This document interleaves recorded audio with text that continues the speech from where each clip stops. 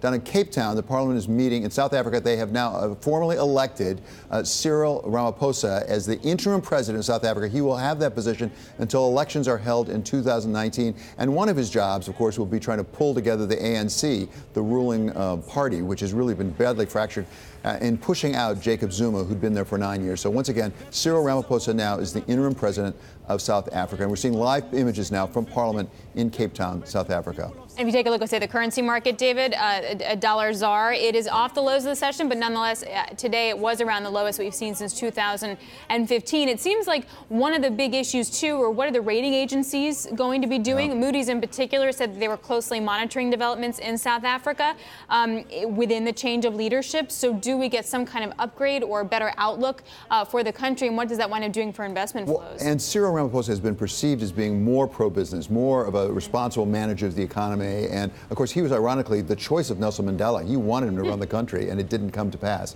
But generally, I think the business community thinks Cyril Ramaphosa will not only clean up corruption, but also be more pro-business, pro-economic growth. And I know that Ahmad is most bullish on South Africa of all emerging markets, but I also just have to wonder at what point, how long do investors give South Africa or headlines until they say, wait a second, this is a bigger issue than just getting Jacob Zuma out of office? Exactly. How many times do we think we just replace one person will fix everything? It doesn't fix everything. There's a lot of hard work to be done down in South Africa without a doubt.